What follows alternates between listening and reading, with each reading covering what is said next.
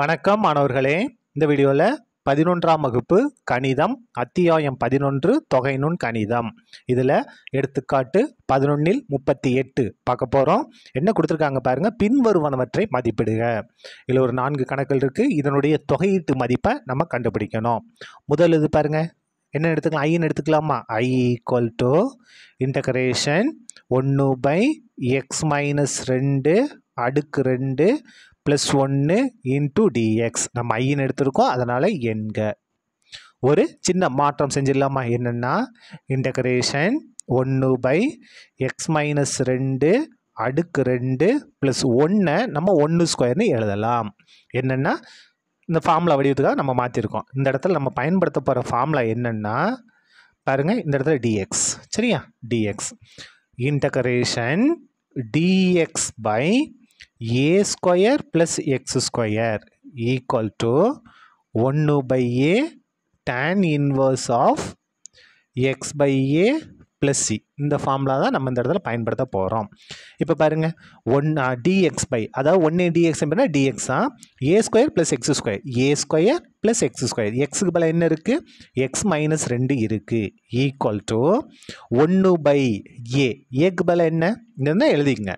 என்னென்னா a இருக்க இடத்துல 1 இருக்குது, x இருக்க இடத்துல x-2 இருக்குது. அதுதான் நம்ம மாற்றி எழுத போகிறோம். பாருங்கள், 1/a, ஏக்கு பதிலாக 1 tan inverse of x, xக்கு பதிலாக என்ன இருக்குது, x-2 by a, ஏக்கு பதிலாக 1 + c.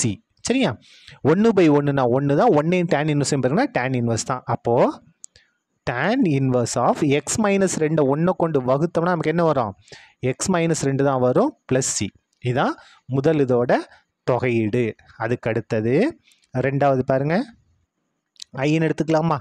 I equal to integration x² by x² + 5 into dx. இதை நம்ம தொகையிடனா பகுதியில் என்ன இருக்கணும், 1 இருக்கணும்.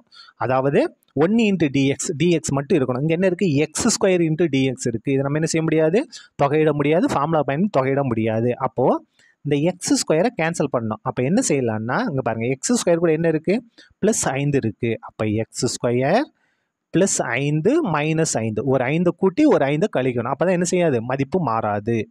By x² + 5. இப்போ நீங்கள் இதை சுருக்கி பாருங்கள், நமக்கு இதே தான் வரும். +5 - 5 x² மட்டும் வந்துடும். சரியா, into dx equal to integration. இப்போ பாருங்கள், இதை முதல் உறுப்பு பை பகுதி மைனஸ் ரெண்டாவது உறுப்பு பை பகுதி பிரிச்சுக்கலாமா. x² + 5 by x² + 5 minus 5 by x² + 5. என்ன செஞ்சிட்டோம், தனித்தனியாக பிரிச்சிட்டோம். முதல் உறுப்பு பை பகுதி மைனஸ் ரெண்டாவது உறுப்பு பை பகுதி, வெளியில் என்ன இருக்குது, into dx equal to x² + 5 x² + 5 cancel. இந்த இடத்துல என்ன இருக்குது, 1 இருக்குதா அர்த்தம். dx உள்ளே பெருக்கிடுங்க, இன்டகிரேஷன்.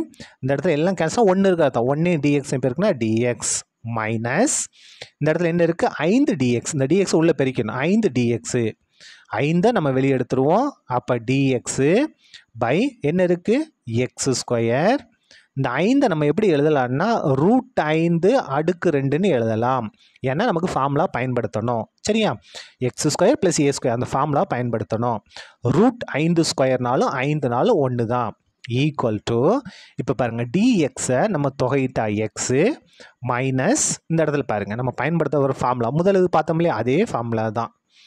என்ன formula, integration dx by a² + x² x² + a² 1 தான், equal to 1/a tan inverse of x by a plus c இந்த ஃபார்முலா தான். அப்போது இந்த 5 அப்படியே வந்துடும், into 1/a 1/a x² + a², ஏக்கு பதில் என்ன இருக்குது, √5 tan inverse of x by a, xக்கு பதிலாக x தான், by a, ஏக்கு பதில் என்ன இருக்குது, √5 + c. இதை கொஞ்சம் சுருக்கி எழுதிடலாமா. ஈக்குவல் டு இந்த 5 நம்ம எப்படி எழுதலான்னா √5 பெருக்கல் √5ன்னு எழுதலாம். அப்போது இந்த √5 இந்த √5 கேன்சல் ஆயிரும். 5 தான் √5 பெருக்கல் √5 எழுதியிருக்கோம். அப்போ 2 √5 1 கேன்சல், ஒரு √5 மட்டும் இருக்கும். அப்போ X minus √5 tan inverse of X by √5 plus C. இதுதான் ரெண்டாவது இதோட ஆன்சர். அடுத்தது மூணாவது பார்க்கலாமா? பாருங்க, மூணாவது இது கொடுத்து ஐன்னு எடுத்துக்கலாமா? I equal to integration 1 by square root of 1 plus 4x² into dx equal to ஒரு சின்ன மாற்றம் என்னென்னா 1 பை ஸ்கொயர் ரூட் ஆஃப் 1 எழுதிடலாம் ப்ளஸ் இந்த 4x² இருக்கா, இது எப்படி எழுதலாம்னா 2x அடுக்கு 2ன்னு எழுதலாம். இந்த இடத்துல நம்ம என்ன செஞ்சிடும் பாருங்க, 1 மாற்றிட்டோம் ப்ளஸ் 4x² 2x² மாற்றிட்டோம். இந்த ஸ்கொயர் பண்ணி பாருங்கள், 2 ஸ்கொயர் பண்ணால் 4, x² பண்ணால் x². இந்த இடத்துல நம்ம பயன்படுத்த போகிற ஃபார்முலாவை நான் எழுதுகிறேன் பாருங்கள். Integration dx by square root of x² plus a² equal to log of modulus of x plus square root of x² plus a² plus c. இந்த ஃபார்முலா தான் நம்ம இந்த இடத்துல பயன்படுத்த போகிறோம். இந்த ஃபார்முலா பயன்படுத்தும் போது ரொம்ப கவனமாக இருக்கணும். அது என்னன்னு சொல்கிறேன் பாருங்கள். இப்போ பாருங்கள் என்ன இருக்குது, ஏக்கு பதிலாக, அதாவது a², ஏக்கு பதிலாக 1 இருக்குது, எக்ஸுக்கு பதிலாக 2x இருக்குது. இதை மட்டும் இந்த இடத்துல மாற்றலாம் பாருங்கள். ஈக்குவல் டு, அதாவது i ஈக்குவல் டு, இந்த கணக்கு தொடங்குது பாருங்கள். log modulus of x, X இருக்க இடத்துல என்ன இருக்குது, 2x plus square root of x². என்ன இதானே 2x அடுக்கு 2. a² என்னது 1². மாடுலஸ் இப்போ க்ளோஸ் பண்ணிவிட்டு ப்ளஸ் சி போட்டுங்க. இதில் ஒரு சின்ன வித்தியாசத்தை நீங்கள் கவனிக்கணும். இங்கே பாருங்கள், ஏ இருக்க இடத்துல 1 பிரச்சனை கிடையாது, இங்கே எக்ஸ் இருக்குது, இங்கே 2x இருக்குது, 2 சமமாக இருக்காது. அப்போது இந்த இடத்துல வெறும் எக்ஸ் மட்டும் இருந்துச்சுன்னா கணக்கு முடிஞ்சுது. இங்கே என்ன இருக்குது பாருங்கள், எக்ஸுக்கு கீழே 2 இருக்குது. அப்போ என்ன செய்யணும், அந்த 2 கொண்டு மறக்காமல் வகுக்கணும். இதை விட்டுட்டிங்கன்னா கணக்கே தப்பாயிரும். சரியா? இப்போ பாருங்கள், i ஈக்குவல் டு இதை 1/2 இங்கே எழுதிக்கலாமா? நீங்கள் இப்படியே விட்டுட்டாலும் சரி, இந்த இடத்துல 1/2 முன்னால் கொண்டு தான் சரி. அதாவது இங்கே இதுமாதிரிலாம் 1 தான் அர்த்தம். அப்போ 1/2 lock of modulus of 2x plus square root of, இது பண்ணிங்க 2² பண்ணால் 4, x² பண்ணால் x² ப்ளஸ் 1² பண்ணால் 1, ப்ராக்கெட் மாடுலஸ் க்ளோஸ் பண்ணிக்கிட்டு ப்ளஸ் சி.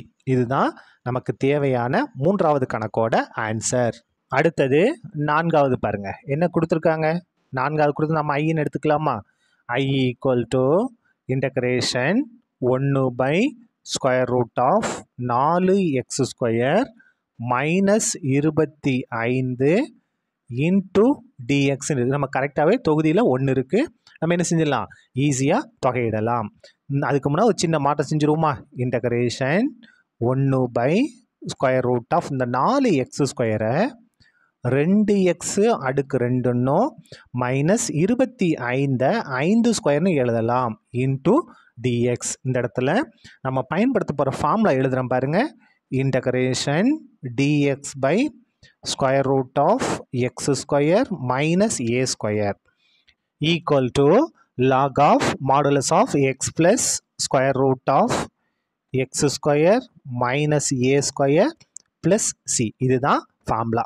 இப்போ பாருங்கள், இதான ஐ, இந்த கணக்கு தான் நம்ம அப்படியே தொடர போகிறோம். அப்போ ஐ ஈக்குவல் டு என்ன வரும் பாருங்கள், லாக் ஆஃப் மாடுலஸ் ஆஃப் எக்ஸுக்கு பதிலாக 2x, ஏக்கு பதிலாக 5. இதை தான் நம்ம பிரதியிட போகிறோம். பாருங்கள், எக்ஸ் இருக்கா, எக்ஸ் இருக்க இடத்துல 2x plus square root of x². எக்ஸுக்கு பதிலாக என்ன இருக்குது, 2x² மைனஸ் a² என்னது 5².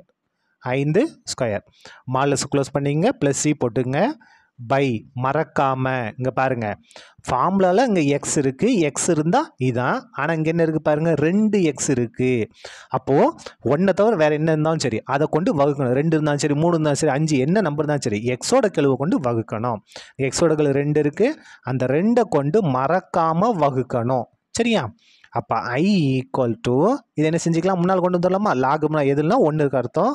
அப்போ 1/2 log of modulus of 2x plus square root of 2 square பண்ணால் 4, எக்ஸ் ஸ்கொயர் பண்ணால் எக்ஸ் ஸ்கொயர் மைனஸ் அப்படியே வந்துடும்.